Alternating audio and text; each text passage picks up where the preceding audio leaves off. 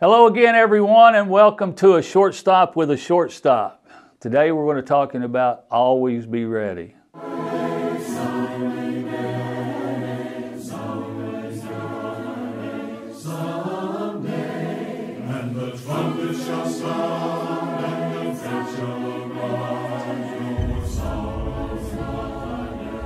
If you can remember, in the 1988 World Series, the Dodgers were playing the Oakland A's, and it was the bottom of the ninth, and the Dodgers were behind by 1 run.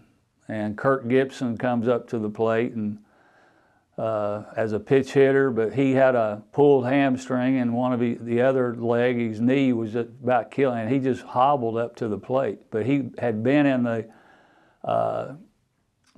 locker room. They have an underground hitting cage. He was taking batting practice thinking that he might be able to be coming up pitch hitting. But he was ready to do it. And in that pitch hit that he hit a 2-run home run to win the very first game of the 1988 World Series for the Dodgers. But he stayed ready. Baseball players have to do things which we call repetition, repetition, repetition. You have to practice fielding every day. You practice hitting every day. You practice throwing every day. Your pitchers are constantly trying to run and stay in shape and keep their legs and body perfectly fit to be able to go out and do the best that they can do. But also, every spring training, we always went and did things over and over again. It was just repetition, repetition, repetition. But I'm going to talk about one that I'm really excited about every time I think about it or hear it. In 1951, there was a guy by the name of Bobby Thompson, and they were playing the Brooklyn Dodgers. It was the New York Giants and the Brooklyn Dodgers, and the Giants were down by 2 runs, and there was 2 guys on in the bottom of the ninth, and Bobby Thompson hits a 3-run home run to beat the Brooklyn Dodgers, and it was called the shot heard round the world. And it was, if you can hear the radio announcer on this, he goes, "The Giants won the pennant, the Giants won the pennant." He said it about 15 times. He was so excited when he was running around the bases. But he stayed ready. He stayed ready to be able to do what he did at a given time to help his team and to try to do his best at the job that he was doing. But last week or so, I've been to a few funerals, and what I'm trying to get to is we always have to be ready for death, and we're all going to die at some point in time. Our bodies are just going to wear out. The scriptures speak of death. In Hebrews chapter 9 verse 27, it says all will die, and it doesn't say some, it says all, and that means all of us are going to die at some given time. And in James chapter 2 and verse 26, it says the body and the spirit will be separated. And in Genesis chapter 3 and verse 19, it says the body will return to the dust from which it came. But in Ecclesiastes chapter 3 verses 1 through 8, it says there is a time to die. But what about after we die? This is the important thing. This is what I want us to be ready for. It says that there's going to be a judgment that's going to follow death.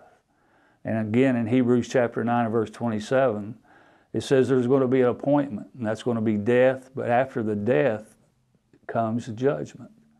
And in Romans chapter 2 and verse 2, it says it's going to be a judgment according to truth. And what is truth? And that comes from the Bible. I'd like to read here in Revelation chapter 20, verses 11 through 15, but please pay attention to this. He said, "Then I saw a great white throne, and him who sat upon it, from whose presence earth and heaven fled away, and no place was found for them.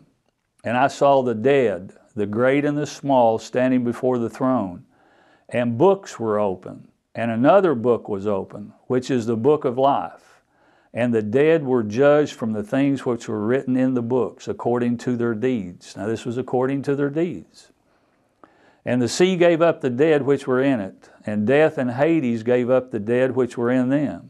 And they were judged, every one of them, according to their deeds. Then death and Hades were thrown into the lake of fire.